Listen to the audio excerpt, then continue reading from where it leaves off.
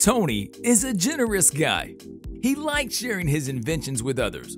Sometimes he's even a little too generous. That's why we have a huge list of people who have borrowed the Iron Man suit. And these are just the 10 we thought were the best. But there was a plethora of others we couldn't include on this list. Anyways, enough talking. Here are the 10 characters who wore Iron Man suits. Let's dive right into it, shall we? Number 10. Deadpool.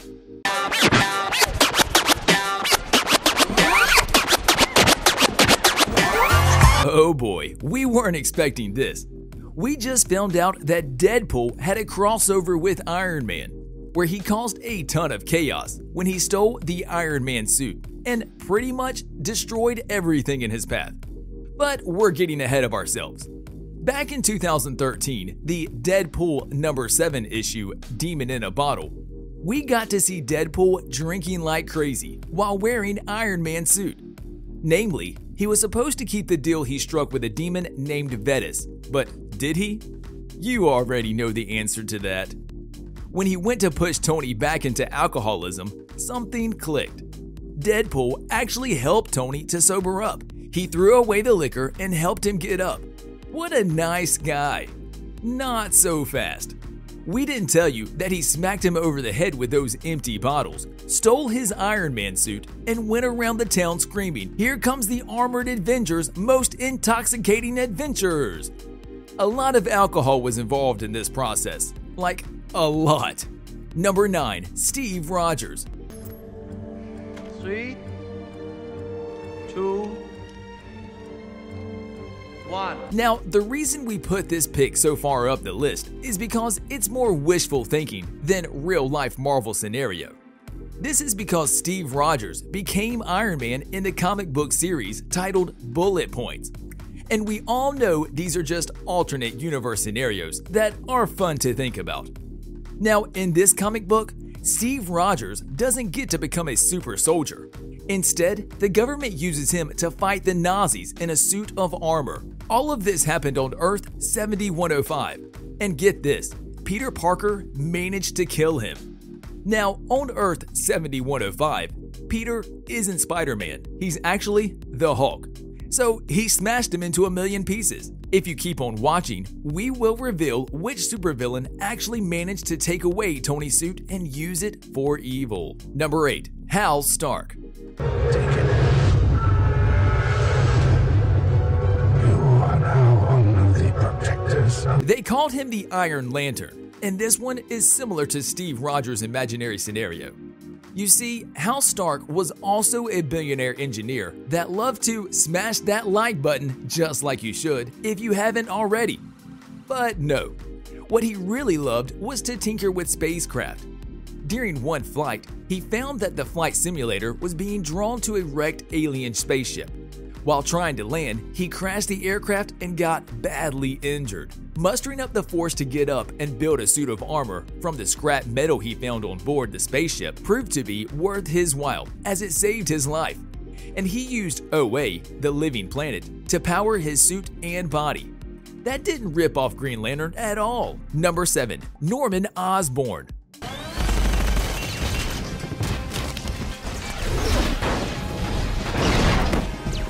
More commonly referred to as the Green Goblin, Norman managed to manufacture a suit just like the one Tony Stark had, and he called it Iron Patriot Armor. That's a cross between Captain America and Iron Man. In fact, this was the primary motivation for creating the suit of armor. After the Skull Invasion, the Green Goblin decided to form his own team of Avengers. After stealing some of the blueprints from the Iron Man suit, Norman made his own suit. But Tony immediately shut it down by hacking into its control panel during the Siege of Asgard. Number 6. Dr. Doom.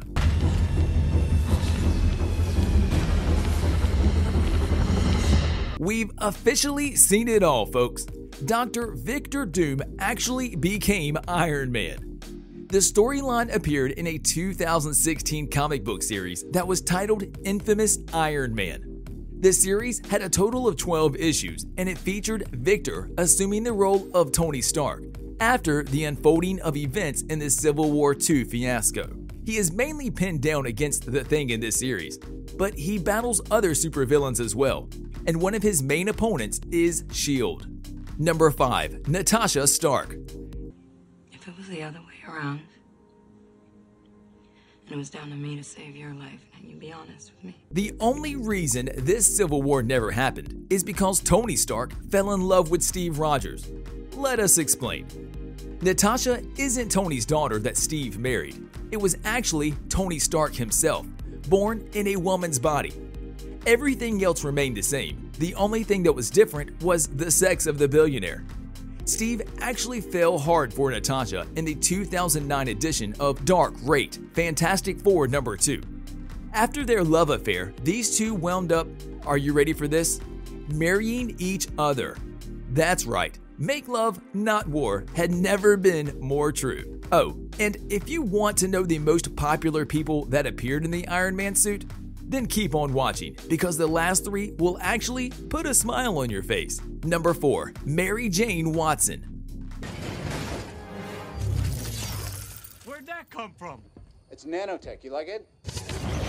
If you're a fan of the comics, then there's no way you missed the issues where Mary Jane had numerous interactions with Tony Stark. But the first time she wore the Iron Man suit was when she helped Peter Parker defeat Morlun. Let us explain. You see, Mary Jane was living in NYC, but she got kind of tired of the fact that her city kept being demolished every few years. That's why she moved to Chicago and opened a nightclub. One thing led to another, and Tony Stark actually wrecked her nightclub. How did he say sorry? By offering her a top position at Stark Industries, where she helped develop the Iron Spider armor, and she even used Tony's Iron Man armor. Number 3. Bruce Banner.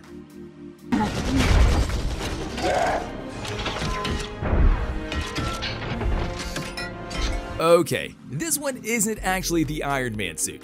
It's more like a cross between Tony Stark's suit and the Hulk.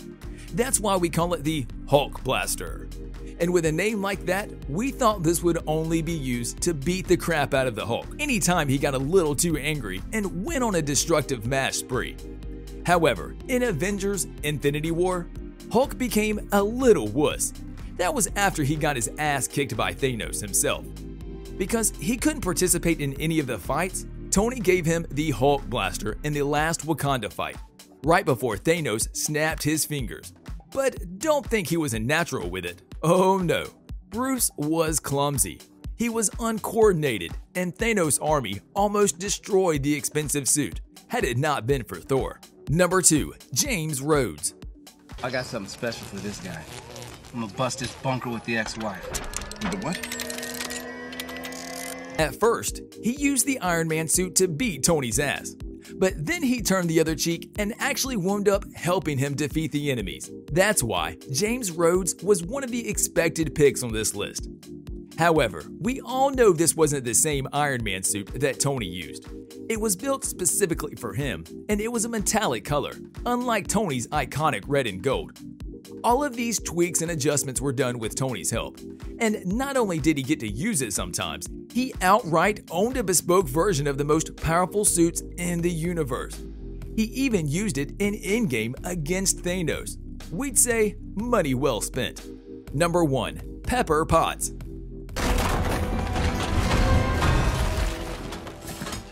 I got you. I got you first. To be honest, we didn't really want Pepper Potts to have to use the suit. Why? Because she used it during the bombing of Stark's Malibu mansion.